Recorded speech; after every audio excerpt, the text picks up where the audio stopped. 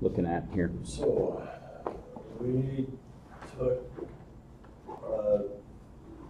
Excel sheet that we were given to calculate the stresses in the steel and concrete, and then added in a bunch of other calculations to be able to manipulate all the points in yellow can be manipulated to what you want, and then give you a cost estimate of what material and everything through it. Right now it's 144.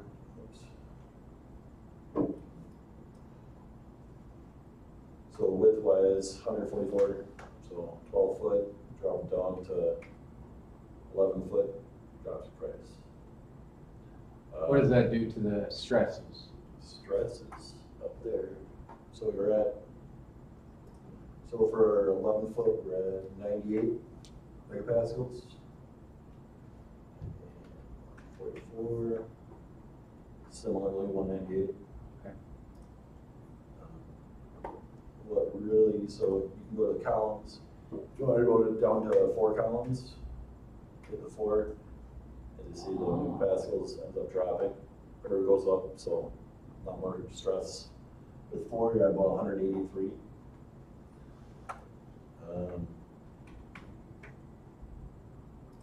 Can change the thickness of the bridge. Let's drop this back to 5. So the thickness from 9 inches, if you go up to 10 inches, it increases the stress in the bridge itself. Go to 12, even more.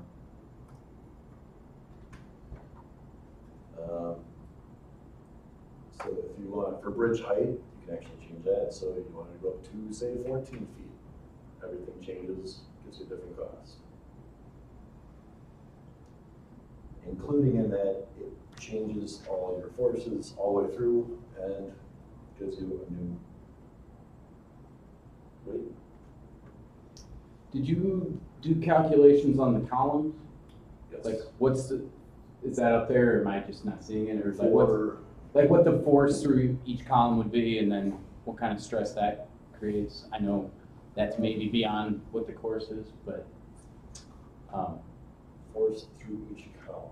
I know we had to use it for the footing because we also have. I remember we looked it up and it was not an issue, but I just wondered if you actually did the calculation. I know we had some of that calculated. I think in somewhere in the footings because we have the footing set as well, where you can change So some of the footing sizes to account for your weights.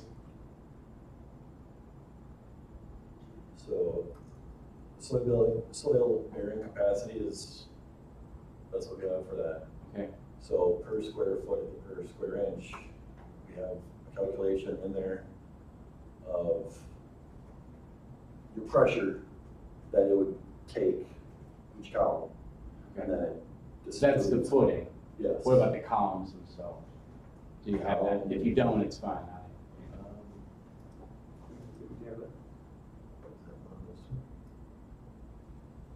That's what we want. Again, I bet it's 4 forces, right.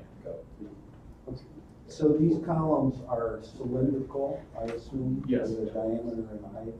Yes.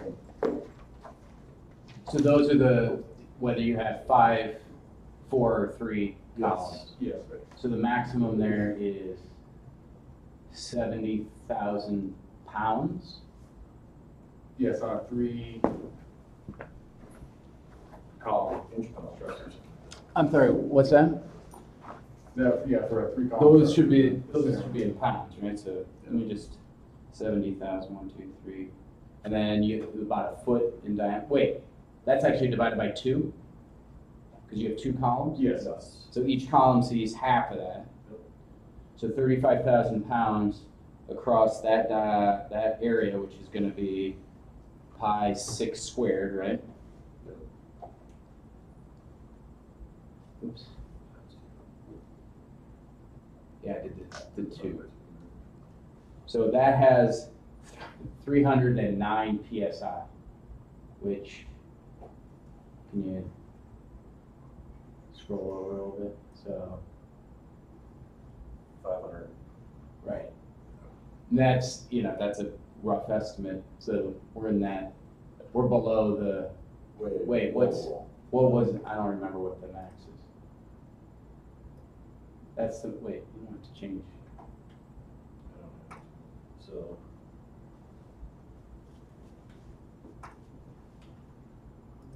I just don't remember The actual, what did you say? I just want to know the limiting factor What did you say it was? of 309 PSI. it's not cheap. Oh, so nothing. Yeah, which is, I thought, so it's just good to know that the columns will support themselves as well. Right. Okay, what's the rough diameter of those columns again? 12 inches. Foot. So, Doesn't matter, does it? And if you wanted to change that, you can change that as well.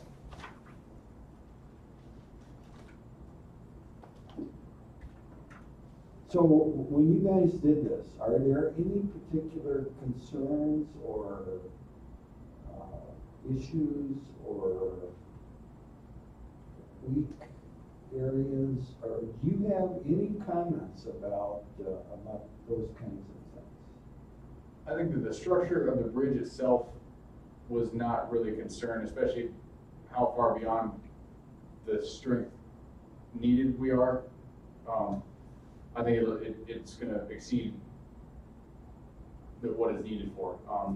I think our biggest concern and unknown would have been how it's going to be built was something we weren't exactly sure, which may have changed how we would have designed it a little bit. But I think that this design itself, as is going to work pretty well. Like what type of concrete forms do they have to be able to, I mean, you're saying wood is a hot, or a low, or a. Yeah, I hot believe they commodity do over there to use the point where- wood for the forms. Okay. Yeah. I think the one thing that these got everybody ignored and it's just fuzzy with our knowledge of, is we didn't take into, we just assumed that the water's not going to knock it over. Because you kind of said it was a slow moving. It is.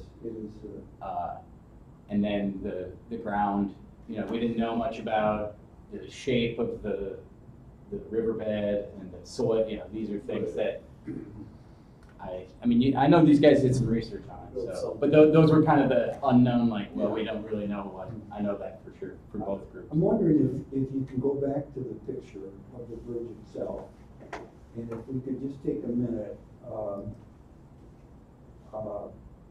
So the footings would be put in first, correct? Yes. Yeah. They would be laid first, and then the columns would be put in. Okay, roughly the dimension on the footings, they're square rectangular footings. What's the rough dimension on What was those? it ahead of this on the slide too? 132 by 20 by 12. Okay, so a foot by less Foot and a than half 2 or something. feet. Yeah, and we did the width of the bridge essentially to get Yeah, that. okay, can you go back to the drawing again? Okay, so those footings, the columns are roughly a foot in diameter. Right. And you're saying there's 2 layers of rebar in a crisscross pattern in the footings. Yes. And there are vertical rebars in the columns. Yes. And how many rebars roughly are in the columns, and what is the pattern?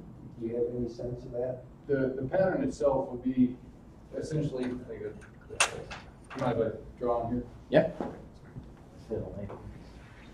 So if you're looking down at the end of your column, the idea would be that you would have rebar spaced a distance from your edges here, and then you would have another piece, periodically spaced going up that would tie you together, and then you tie that. Okay, is that the number of rebar you're correct that you're showing? You're showing 6? Is I that what believe you're? we said 8, or was it 6? We were doing 6 vertically. Yeah. Okay, 6, and it was 5. I think you said 5/8 diameter. Yes. Okay. And then we had intended to, like we talked about before, when that comes out, with your, however many, to attach the deck that way. Okay, So that way this would be protruding after you pour the columns, and then you would put the deck on top of that and tie your rebar together with the rebar on the deck before you pour it. all right, on the vertical columns, if there are two rebar that are two separate pieces, is it right, do we assume then that they're just tied together with some type of, Yeah, you're talking about if you've got a cutoff and you're gonna get, I think that's the general practice is you go ahead and tie it. And I would assume then, if you're gonna do that, you'd want to try and come to the side. You don't wanna go further from your edge distance, but I think you wanna come here and then tie that together.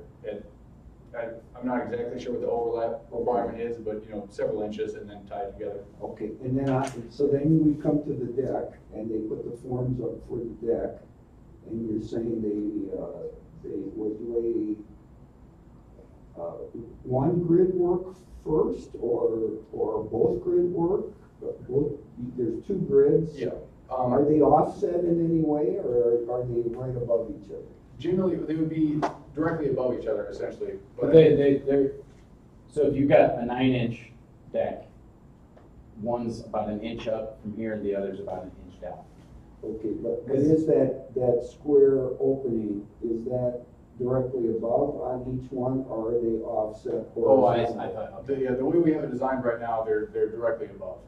So it'd be, could be directly on top of each other. And the way that we would have you install it would be, you would set your forms depending on how you would do it. Ideally, if you were gonna pour it there, you'd have it supported from the bottom, and you would get your rebar set, your first layer, and then you would support it underneath with stands. Yep. They're gonna be consumable stands, essentially. Right. And you set them up at different locations to keep it the height you want off the deck. Right. And then you go back with your second layer, and then you'd support that off that one. Okay, So I don't know if you it's know split this, it all. would those be two separate pours at two different times, or would that all be done at the same time? Ideally, you would do it all at once, because otherwise you would get Yeah, you want one pour. it weakens the concrete then. Yeah, The you want it bond all, between the two. you want it all. Yeah. Do you have any Carry idea how on. you separate those, some kind of metal ties used to You separate can use the rebar? bamboo, Yeah. just pull the bamboo out after Yeah. you pour because once you get the concrete in there, you could pull out, or just leave the bamboo in there. So basically creating this matrix of rebar Yep. and pouring over it in one pour and letting it cure.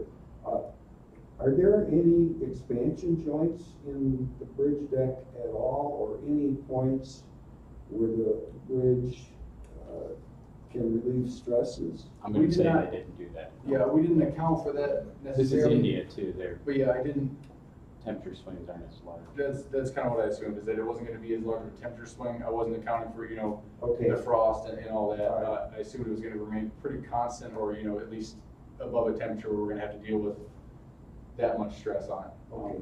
And the other thing I noticed, you've got two vertical columns on each footing, Yes. and you feel that's adequate. And it looks like those vertical columns are kind of spaced like where a car would be spaced, or would hold Depends on the width the of the weight deck. of the car. Quarter points of the deck. Or did you have a dimension between those columns? It was the quarter points. I'm Quarter sorry. points of the width of the deck. 25% from each side. Oh, okay, so, So it's 12 feet, 3 feet in from each side, right? okay, so it divides the deck into four and positions the columns like that, okay. And again, at this point, we kind of had it set so you could,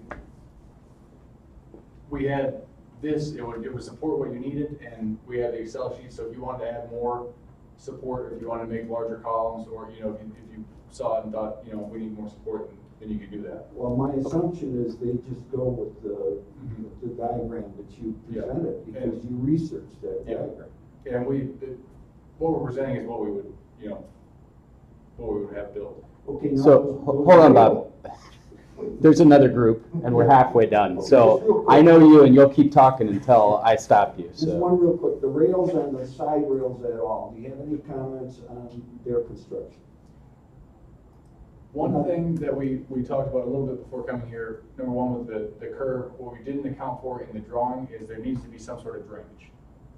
Beyond actually putting the railings on, you need to have some sort of drainage in there. If it floods, it gets on top, you need to have a way to get that off. And number two, if you want to, we weren't sure if you just wanted to stick bamboo, in there when it was curing, and then tie it with ropes, however you want to do it. Because the curb itself is designed to keep the cars on there, the tires on the vehicles aren't that big, so it's gonna keep it from rolling off. But to keep pedestrians on there, you could do, I don't know what the capability of getting actual metal railings are, or, just a metal post and You could iron rope, or You could just even bamboo pour railings. You could form up concrete railing. or- Our spreadsheet is actually formatted to the point, if you wanted to make that curb all the way up 4 feet high, you could do that as well. Yeah, to see, All right, thanks a lot. All right.